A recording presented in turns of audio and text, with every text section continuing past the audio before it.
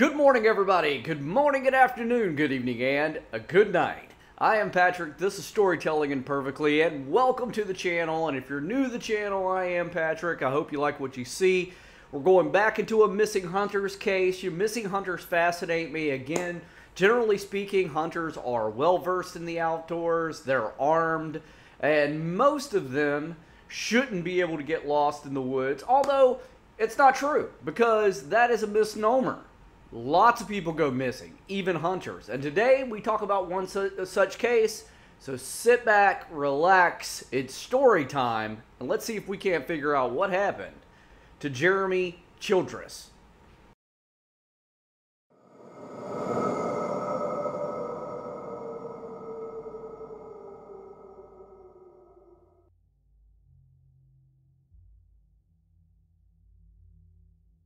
Jeromy Childress was a 31-year-old young man and painted buildings for a living. Not any buildings, he was a commercial building painter, which means he painted high up in the air, which you got to kind of be fearless to do.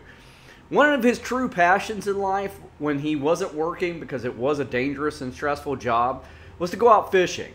And if he had a choice, Jeromy did exactly that. He was a fisherman first and foremost. However, his second love was hunting.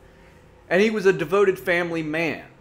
However, he did like to go out in the wilderness, and his wife wasn't so much on going out with him, and of course they had two young children, so Jeromy often would either go out by himself, or he would find a friend to go with. And on this occasion, back in 2004, in October, Jeromy had plans with his co-worker, who was around the same age he was, a man by the name of Shane Louie. Now, Shane was 35 years old and also painted these high-rise buildings. And so he and Jeromy really struck up a kind of close friendship, not only through their work, but also for their love of the outdoors. On October the 16th, Jeromy went hunting with Shane. Now, he told his wife that he wouldn't see her again until early in the week, like Monday.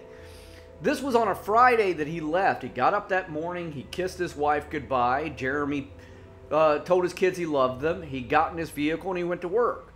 Shane and he had a normal day at work, nothing out of the ordinary. And when they got off Friday evening, Shane and Jeromy went back to Shane's house for a few minutes. They packed their gear that they would need. They got their firearms. And Shane decided to even bring Shane Jr., his young son, who was 13 years old at the time. So all three went out to the Tillamook Trask unit of Oregon, which is somewhere between about 4 miles from the Pacific Ocean and in between Tillamook and Beaver, Oregon. It was a remote area, though it was heavily wooded and pretty dense as far as the forest was concerned. And again, not being too far from the ocean and not heavily populated gave this area a tremendous amount of wildlife. And this particular time, Jeromy and Shane Jr. were looking for elk, and they had elk tags. The first night they got there, they set up camp. Everything just went as normal. They went out hunting. They came back to camp. And it was getting late when suddenly it dawned on these guys the one thing they didn't do when they set up camp and prepared to stay a few days out in the woods was to go and gather firewood. Now, this is a simple mistake. It could be made by anybody. But the three guys decided to get in Jeromy's truck and then go drive out to a place where they could find some firewood. It'd be faster. They could throw it in the back of the truck. And it just kind of made sense. So they did. They all piled in Jeromy's truck and they took off. I don't know exactly the details. Everything I've looked into, there is nothing that really explains this part. But for some reason, they drove and drove and drove down logging roads and backwood roads, you know, these single lane roads that if somebody came the other direction, you two were just going to stop looking for firewood. I really don't know why they would go for so far. I mean, you're in the woods. You would just, for me, leave camp, walk into the woods, pick up some kindling, come back, you know, or look if you had to walk a little distance from camp. But this is not what they did for whatever reason.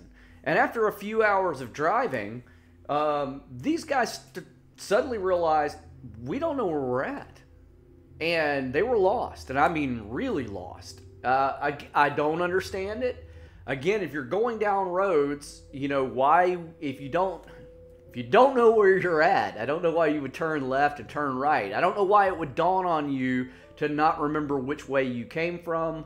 I don't understand. For me, that is super odd, that these men would be so well versed in the outdoors would suddenly be confused enough or not aware enough to remember where you turned left or remember where you turned right. But this is exactly what happened. And so, after driving for a few hours and realizing that they were super lost, they turned around, they tried to find their camp again, and they couldn't. 24 hours passes, guys. 24 hours passes. And these guys still haven't been able to find their camp and where they came from. And their vehicle, now Shane's truck, or Jeremy's truck, is now running low on fuel. So they drive for a little bit further, and finally Jeremy says, you know what, man? I got a feeling that camp is just over that hill. We need to walk, okay? We'll find the camp. We'll stay, you know, we'll stay the night at the camp. We'll come back for the truck, but we need to get back to camp. It's getting late. They've been in the truck for 24 hours. And Shane recalled that Jeremy was just getting ultimately frustrated. And who wouldn't? I mean, I get frustrated if I don't know where I am, you know, inside of a city. If you've been driving for 24 hours out in the woods somewhere, I imagine frustration did build up in Jeremy. So, Shane Jr., Shane Sr., and Jeremy get out of his truck and then start heading across country to where Jeremy was almost 100% sure that their camp was. After a few hours of walking, though, from all reports, the weather shifted, and a dense fog and mist moved into this area. The temperature dropped, and it was getting dark again, and they still hadn't found their camp. So Shane Jr. told his dad, he says, Dad, I'm tired, I'm scared, I want to go back to the truck. And Shane Sr. told Jeremy, he says, man, my boy is scared, he's tired, it's getting dark, we're going to go back to the truck, you need to come with us. And Jeremy wouldn't do it. He said, no, the camp is just over there. Look, you guys go back to the truck, I'm going to get to the camp. When I get to the camp and I find it, I'll come get you guys. All right. And the men said farewell to one another and parted ways. Now, again, in a lot of missing cases, guys, this is what's called the point of separation.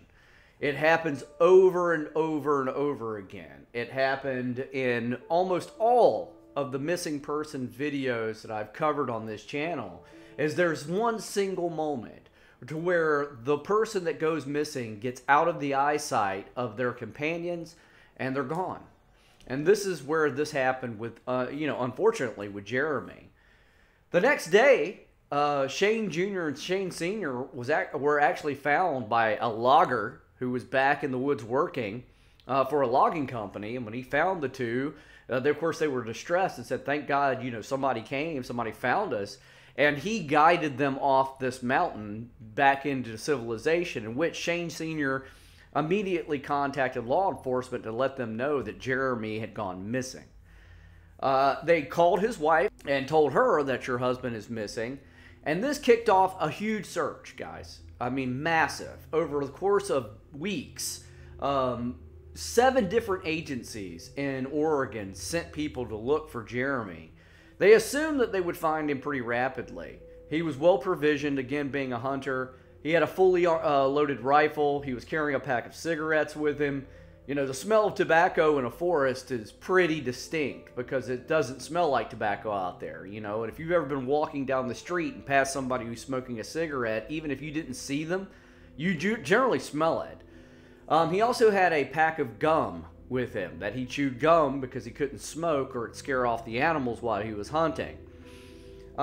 They brought in canines almost immediately, and they could not pick up any discernible scent or trail for Jeremy. The law enforcement agencies, the sheriff's department in this area of Oregon, did reach out to people in the area, and they found one witness who said that they had heard 3 gunshots in rapid succession. And that is the universal sign, guys. If you're in the woods and you're lost, if you're going to fire your rifle for help, do it 3 times in rapid succession. Other videos I had mentioned firing your rifle off to signal for help, and then there was a bunch of people in the comment section going, make sure you tell them to do it 3 times. If you're lost and you're a hunter or an outdoorsman and you have a firearm, fire it 3 times in rapid succession. Point it at the ground, not up in the air. Okay, there you go. For all you guys that have been harping on me about give good information, this could save somebody's life. There you go. That's for you guys. This witness said that he had heard 3 shots, although whether he was telling the truth or not, and maybe he was just making it up, I don't know, but this is what was said. Law enforcement looked in the area. They never found shell casings. They never found or heard any more gunshots or where it could have been coming from. So we don't know if that actually happened or not. This massive search included over 300 people from 7 agencies, and not a single trace of Jeromy was found.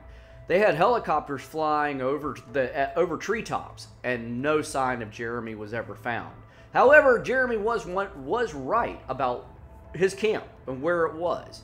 Because where Shane and Shane Jr. had parted ways, that point of separation, if Jeromy went the way he was going, he had to cross a creek that was not very wide, but about 4 feet deep.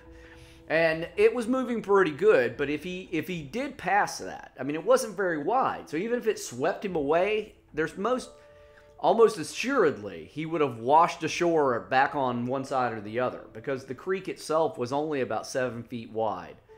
But across that creek, if Jeromy would have gone the way he was going, he would have encountered and ran back up on his camp. So the idea that this guy was heading in this direction, doing what he thought he could do, well provisioned, but no trace of him was found, is super strange. Ultimately, they did give up the search for Jeromy because there was no sign of him. I mean, they looked and they looked. And the great sadness of all these cases is that, state agencies and local government agencies are only going to put so much money into finding somebody, because they're allotted a certain number of funds a year anyway, and they can only rationalize spending so much money looking for one person. And they did. I mean, they did what they could, but with no sign of Jeromy, they eventually gave up. A few months later, his wife actually managed to get another 100 people together, volunteers, and they went back up looking for Jeromy. The only thing found at this particular point in time was a wrapper from the gum, the brand of chewing gum that Jeromy was carrying with him. Now, whether it came from Jeromy or not is up to anybody's guess, but considering how remote the area is and Jeromy being there, you would think that most likely it did come from him. But it still doesn't explain what happened to him, because there was no other sign of him. And again, even if somebody dies in the wilderness, their rifle will not break down and go away. A lot of times their clothing will still be there because it won't break down and go away. In fact, there's, like in Aaron Hedges' story, I mean, they found all of his clothing. The idea is that Jeromy just disappeared, like so many other people have in this country, without a trace.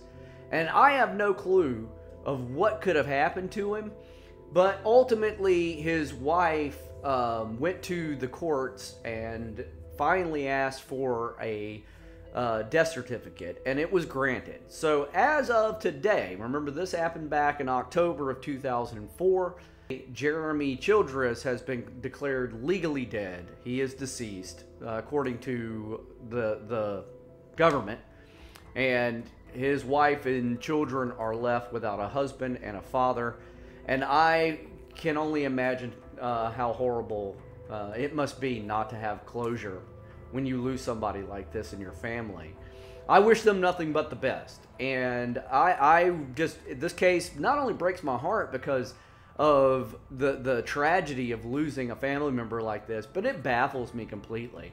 how a person who is well versed in the woods, who goes out in the woods prepared, suddenly just vanishes. And I mean, and what's really scary to me is how often this happens. The fact that I am not by any means, shape, or form running out of these cases, and won't for a very long time, even it saddens me, I think, even more than the idea of just a person disappearing does, because that's bad enough. But the idea that it happens over and over and over and over again, and has for such a long period of time that there's no short supply of missing person cases, is ultimately the saddest thing. However, I would love to hear what you have to say and what you think might have happened to Jeromy Childress. Please leave me something in the comment section below. If you're new to the channel, I hope you'll come back, subscribe, hit that bell icon, guys. Get the notifications. That way you don't miss out on the next video that I upload. And last but not least, guys, please, if you like this video, turn that little thumbs button blue for me. Show me a little love. I need all the help I can get. The channel's growing, but I can't do it without you. And more importantly, I don't want to do it without you. I need you. So keep coming back and hanging out with me. But that's it for Patrick today. I am out of here, and I will see you guys in the next video.